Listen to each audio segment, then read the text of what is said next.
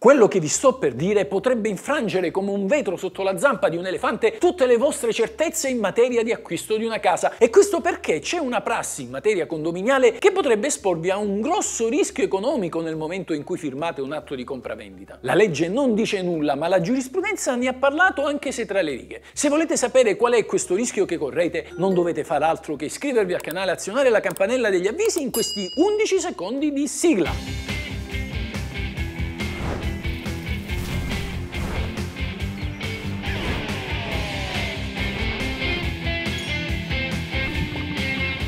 Questa è la legge. Il nostro codice civile stabilisce che in caso di cessione di un appartamento in condominio, quindi in caso di compravendita, donazione o acquisto all'asta, il nuovo proprietario risponde dei debiti che il vecchio aveva nei confronti del condominio, ma solo per 2 annualità. Per le quote maturate nell'anno dell'atto di trasferimento, la compravendita, la donazione o il decreto di trasferimento del giudice, e per quelle quote maturate nell'anno precedente.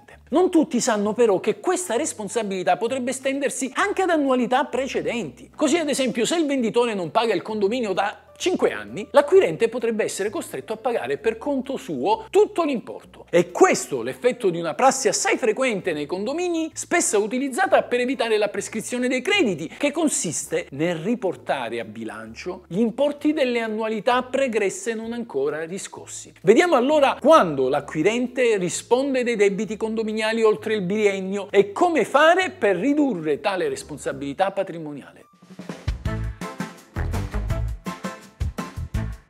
Partiamo dalla regola. L'articolo 63 delle disposizioni di attuazione al Codice Civile impone una responsabilità solidale tra venditore e acquirente dell'immobile per le quote condominiali non pagate dal primo nell'anno in cui viene sottoscritto l'atto notarile, il rogito, e in quello antecedente. Quindi, ad esempio, se una persona compra casa nel 2025, questa risponderà dei debiti col condominio maturati dal venditore sia nel 2025 che nel 2024. Questa regola si applica, come vi dicevo, anche alle donazioni e ai trasferimenti tramite asta giudiziaria. Il cedente può anche assumersi ogni responsabilità economica inserendo un'apposita clausola nell'atto di trasferimento del bene, cioè nel rogito notarile, ma questa non è opponibile al condominio. Quindi l'amministratore, a prescindere dagli accordi tra i contraenti, può sempre decidere se agire contro il vecchio o il nuovo proprietario e a questi chiedere l'intera somma. Resta ovviamente salvo il diritto dell'acquirente di rivalersi poi eventualmente nei confronti del venditore.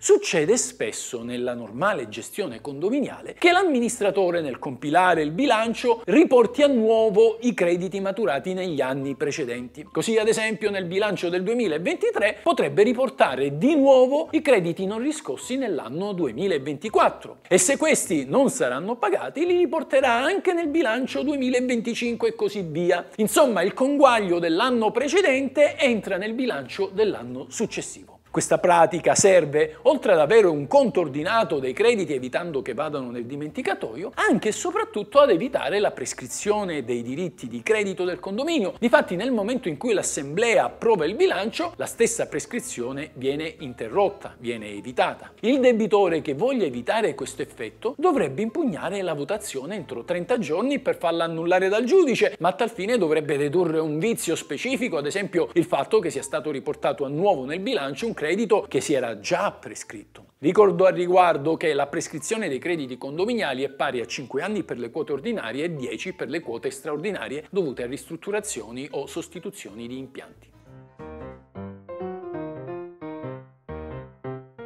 La pratica di riportare a nuovo i crediti condominiali vecchi fa sì che la responsabilità dell'acquirente dell'appartamento o del donatario o dell'aggiudicatario della casa all'asta si estenda ben oltre i limiti imposti dall'articolo 63 delle disposizioni di attuazione al Codice Civile. Difatti il nuovo condomino troverà nel bilancio dell'anno precedente al rogito un credito del condominio formalmente rientrante nel biennio della responsabilità solidale, ma di fatto riguardante un periodo molto più vecchio. Allora facciamo un esempio pratico. pratico. Tizio compra un appartamento nel 2025, pertanto egli dovrebbe essere corresponsabile col venditore delle quote condominiali ordinarie da questi non versate nel 2025 e nel 2024. Se non che l'amministratore ha riportato a nuovo nel bilancio del 2024 anche i conguagli per i crediti del 2023 e del 2022. Questo fa sì che Tizio risponda anche di questi ultimi, a meno che, come vi ho anticipato prima, non impugni la delibera di approvazione del bilancio. L'unico modo per prevenire la responsabilità solidale è chiedere al momento del rogito una liberatoria da parte dell'amministratore di condominio con cui questi attesta che ogni pendenza col condominio stesso è stata sanata, oppure subordinare col venditore la stipula dell'atto di compravendita all'estinzione di ogni debito pregresso. Questa è la legge.